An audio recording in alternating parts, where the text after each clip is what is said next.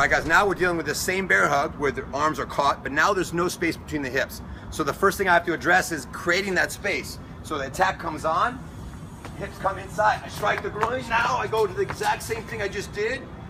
I make space by striking to the groin. I take my hands to the center of my body.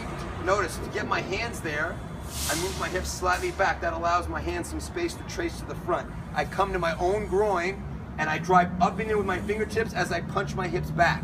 That gives me that initial space, brings me to my heels. Now, just like in the last video, I'm punching with the palm heel to create that even greater separation of the hips, and that allows me to start immediately attacking. So again, slow motion. He comes in for the attack, hands go to the center, groin, get that space. I check the hips to create a little more distance, immediately shallow attacks until I can get better control, and then I get out safely.